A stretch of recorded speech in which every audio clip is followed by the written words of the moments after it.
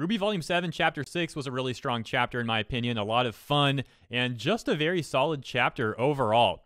The only thing I didn't really like was it kind of feels like they're rehashing what they did to Yang in Volume 3, where they framed Yang for attacking Mercury at the Vital Tournament.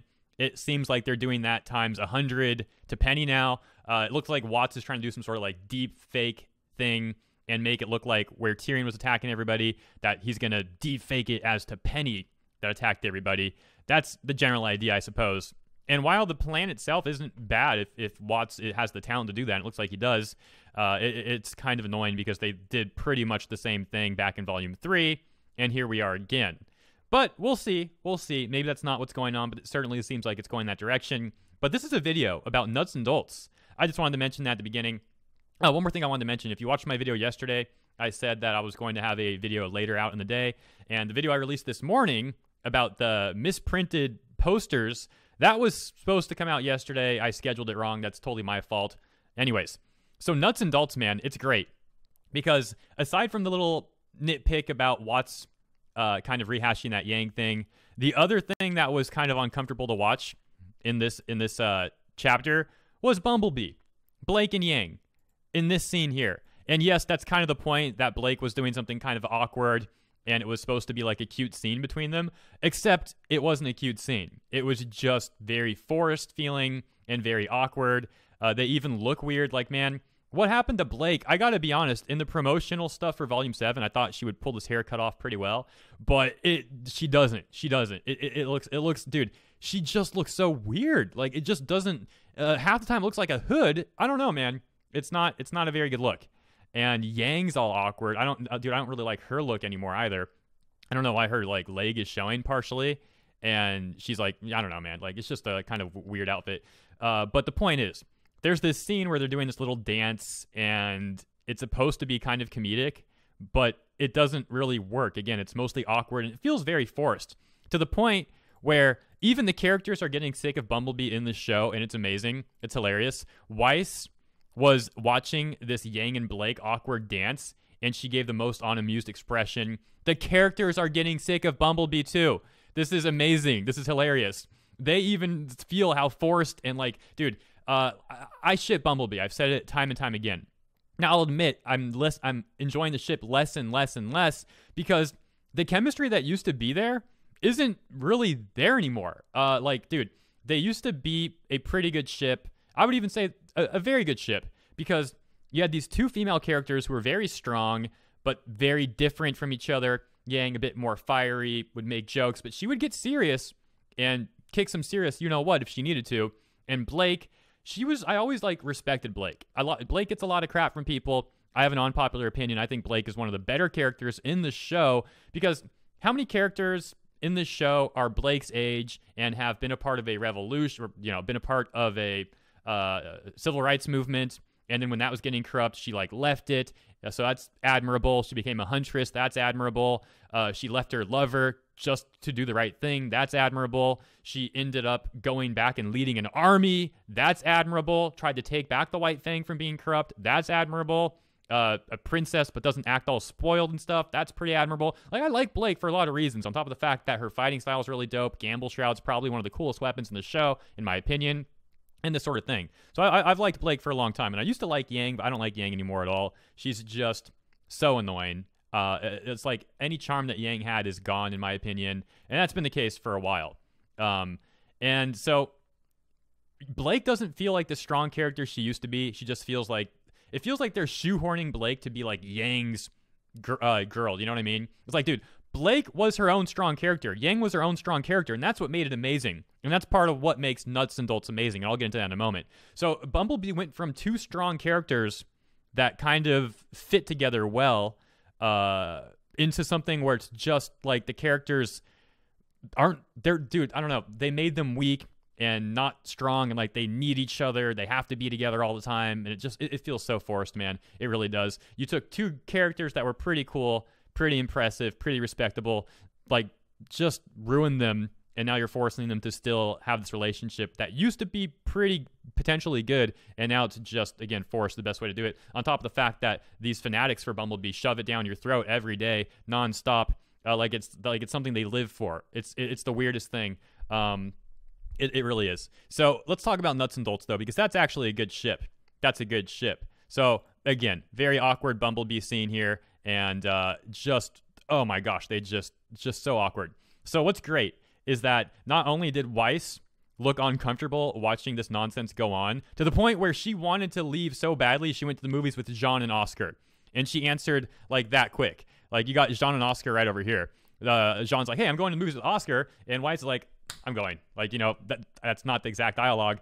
But the point is, Weiss could have chosen between three things. She had three options here. Go to the movies with Jaune and Oscar, go to the party for Robin, or go stay with Blake and Yang, whatever the heck they're doing. Now, Weiss had already voiced that she didn't really want to go to the party. So the options were really like hang around with Blake and Yang, and she was like giving that look when they were being all weird. Like, she didn't want to do that. So when the other option came to go to the movies, she was like down. So Weiss is getting sick of Bumblebee. Ruby's getting sick of Bumblebee. And then we get this amazing scene with Penny and Ruby. Now, I did miss a screenshot. There was that part right after Ruby is all sick of Bumblebee there. We get a nice little Nuts and Dolts scene where Penny's like, what are they talking about?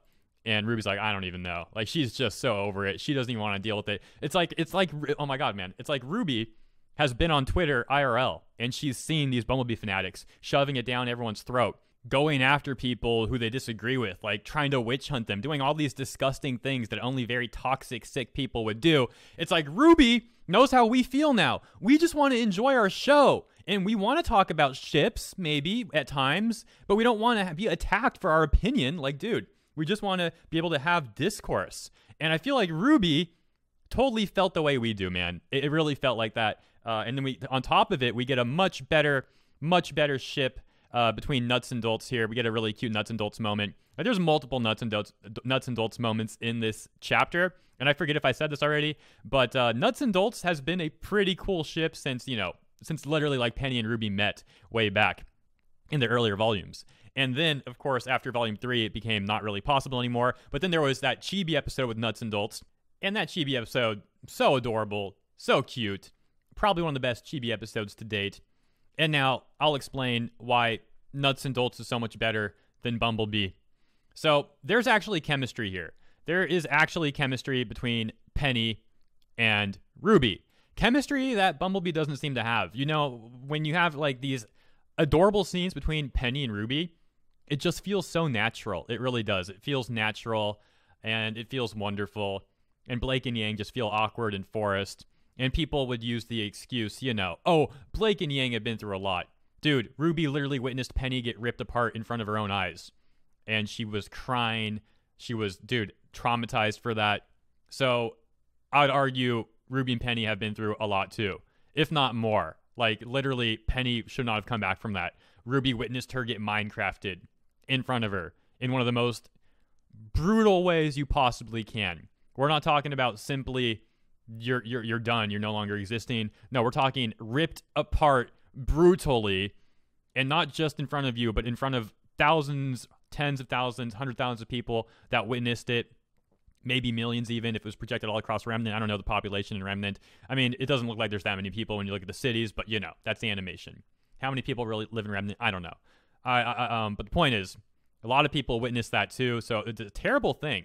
So Ruby and Penny have definitely been through terrible things. I could take it even further. I mean, just Penny's existence, the way she is, that would be a heck of a lot to deal with.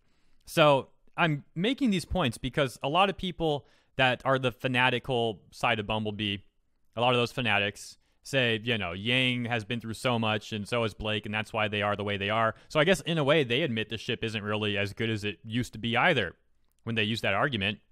But the point is, Penny's been through a lot. Her existence in of itself is being through a lot, on top of being ripped apart in front of Ruby, on top of having to come back and Ruby witnessing all that. They've been through a lot too. Maybe even more, you could argue. But the difference is, Ruby still carries on.